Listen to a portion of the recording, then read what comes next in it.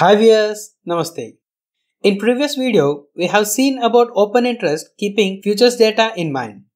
In this video, we will learn about the same open interest but from options market point of view. Also, we will give you a basic idea about PCR derived from this option data. So, welcome to the world of GetTrading. What is open interest and how to arrive to it, etc. have been discussed already in the previous video. So, let us not waste time discussing it again. Those who have not seen the previous video can find its link in the description box below and the I symbol above. We suggest you to please watch that video after this. But anyways, in simple terms, open interest is the measure of contracts open still. From individual markets view, few participants participate in call options or put options either by buying or selling. They will freshly open their position. Another set of participants trade to book their profits or reduce losses or to exercise their contracts. In other words, they come to the market to exit from their positions, to close their positions. So, to understand open interest in these terms, if more volume traded on that particular day is to open positions than to close positions, then open interest increases. Next, if more volume traded on that particular time is to close positions than to open positions, then open interest decreases. Hope you have understood this. Else, please consider rewinding it and seeing again. Okay, let us now see how this open interest is of use to us. But before that, let's warm up with required basics. First, one becomes a call option buyer as he is bullish on that underlying asset. And one becomes call option seller due to bearish view in that same script. Similarly, a put option buyer is on a bearish view and seller is on a bullish view. Next, in any option, buyer has limited risk but unlimited profit.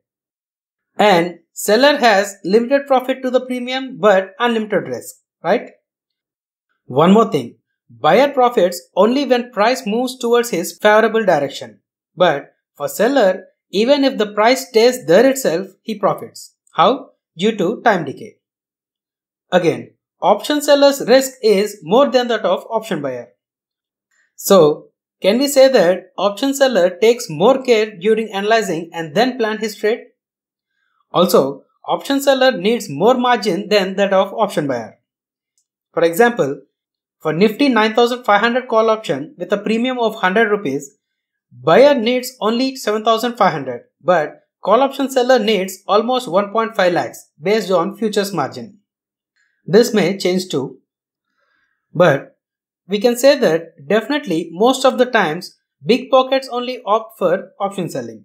So with all this information, we can come to an assumption that option buyers are mostly retailers like us and option sellers are mostly institutional traders who are thought to be smart money, market movers, etc. One more assumption. Despite more risk of an option seller, he took a position which shows how much confident he is. And also, these smart money like institutional investors have early access to news too. So, with all this, finally, we assume that option seller is correct most of the times than option buyer. Can we assume or not? So, with this, let us check each option style. Before we move further, I have a small request. If you like our topics and explanations, please do consider subscribing to our channel. We do lots of efforts to make these videos. So, your likes and subscriptions boost our energy in doing more videos. Also, please try to share this video to maximum people as possible. One more thing. GetTrading is an authorized person for fyers securities. If you consider opening your account through us, you will also get access to our closed group. So, please check our fyers playlist whose link is added in the I symbol above or the description box below. You can see all the advantages of fyers and its platform too. If at any time you like fyers securities, please click on the link in the description box below and submit your details. Our fyers team will contact you. Okay, back to topic. First, call option. Let us take Nifty index. Suppose when Nifty is at 9000 and if an open interest of a 10,000 strike price call option expiring in 10 days rises, what does this mean? Call option buyers think that in another 10 days, Nifty will cross the price of 10,000 plus the premium paid by them. What does call option sellers think? Nifty per sure will not cross 10,000. That is why they took this unlimited risk for limited profit, right? So, from our previous assumption that option sellers are mostly correct, can we say that there is more probability of Nifty not crossing 10,000? Agreed or not? With this, can we say that 10,000 is resistance for Nifty? Yes or no? How is this resistance formed? The resistance which is assumed to be formed because of high and rising open interest in that particular call option. So, takeaway. In call options, if there is strong buildup of open interest in out of the money strike prices, then that price can act as a resistance for that underlying asset. Probability is more. Next, put option. Suppose Nifty is trading at 9,000 and if there is a strong buildup in open interest at 8,000 strike price put option which is expiring in 10 days, what does this mean? Put option buyer thinks that Nifty will fall below the price of 8,000 minus premium price. And what does put option sellers think? Nifty will not fall below 8,000 by the end of expiry. Correct? Again, taking seller as a right person, what can we predict? That Nifty will not fall below 8,000, right? So, can we say that this 8,000 is acting as a strong support? Yes or no? So, takeaway. In put options, if there is a strong buildup in out of the money strike price, then that price has more probability of acting as a support. But beware, this data changes from time to time based on view on the markets. You should be continuously tracking those. Reliable information can be found after 7 p.m. in the released EOT report. Recent changes in open interest can be used for intraday by screening those stocks. You should use your trading strategies as confluence and then can plan on your trades. One more thing. For positional trades, this can give more reliability. There is one more challenge too. These options can also be used as insurance products by strong hands. So, you should know when there is speculation and when there is hedging. We will cover that in advanced topics soon. But anyways, this basic stuff can be used for filtering stocks and these supports and resistances can be used as a confluence to your analysis. So, now important question. Where to track this open interest? You may be pretty aware of option chain, right? We can simply check this open interest and its changes there itself. We can check that in NSE website. This is option chain in NSE website. Open interest will be at the extreme end of both calls and puts. Change in open interest is the adjacent ones. Let us check from at the money strike prices. This is current market price. So 9,150 and 9,200 are at the money. See these open interest in call options. Open interest change in 9,400 and 9,500 are high. Did you observe it? Open interest rose and price fell. What does this mean? Call option shorters are aggressively taking their positions. So, with this data, first resistance can be 9,400 and second resistance can be 9,500. At the same strike prices, see the put options at the same strike price. 9,500 open interest had not fell much, but 9,400 almost fell by 10% and price rise too. What does this mean? Existing shorters are exiting from their positions, so this 9,400 can be thought as good resistance until next changes in open interest. Now, put options. 9,000 and 9,100 strike prices have high open interest changes. But price has not fell much, and again, call options open interest too rose. So, these 9,100 and 9,000 can be seen as support, but there is no much clarity in the downside. there is indecisiveness in the market. As said, you need to track the open interest now and then. By tracking it at the EOD, you can analyze the sentiments. Practice makes traders perfect is the saying. You can find the changes and thus can get more insights.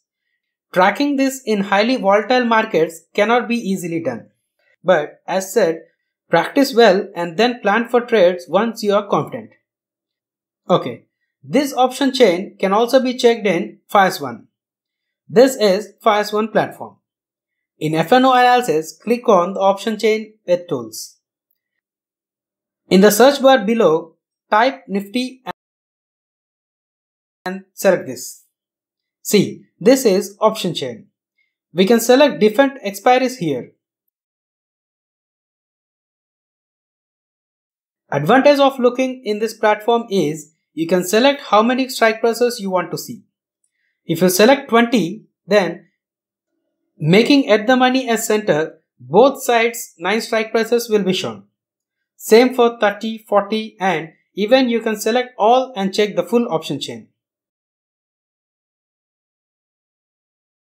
See here, this is PCR. This is the ratio which some participants considers from option chain. Let us check what is this PCR. PCR, put call ratio. It is obtained by open interest of the puts divided by open interest of call options. So, this is a comparison of put option interest to call option interest. Few participants take volumes rather than open interest. Volume-based PCR can be analyzed for intraday sentiments, but for positional trades, it is better considering open interest-based PCR which gives more insights into market. Okay, similar to RSI treating as overbought when it reaches 70, this PCR can also be used as trend reversal by comparing with some metrics. That is, in a rising market or a falling market, we can predict the reversal points. That's what some traders feel. And that is why this is called as contrarian indicator. Why? Because we are thinking to go against the trend. We are going contrary to the trend. This can also be called as sentimental indicator, as this PCR helps us in analyzing market participant sentiments. If you are still confused how, say this. If there is more activity in put options, we already believe that sellers are mostly correct. So, in put option, what will be the option seller's view? Bullish, right? Also, if there is more activity in call options, the view may be bearish, right? So, tell me, from this, can we say that if put options open interest is greater than call options open interest, the market is bullish? So, if this PCR value is more than 1 and rising, the probability is towards bullish trend and continuing. Agreed? Similarly, if calls open interest are greater than puts open interest, then sentiment may be bearish. So, if PCR is less than 1 and falling, then the probability is for bearish trend and continuing, right? I cannot say confidently, but in an uptrend, if PCR value reaches 1.5, then there is some chance that the sentiment may change and markets may fall. I personally have not analyzed this, but if you find this interesting, try to add this in your analysis point too. Similarly, if PCR value reaches 0.6 or sometimes 0.5 in a downtrend, then some chances are that the sentiment may change and the script may go uptrend. As said, just keep these into considerations and add these to your confidences list. If at any time I find this is working, I will make a special video out of this. If any one of you feel that this is working, please write to us in the comment section below. This fyers is all about open interest considering options data. Let us meet in our next video.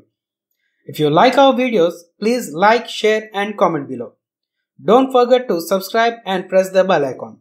If you want to open account with fyers, please consider submitting your details in the landing page, which can be opened from the link in the description box below.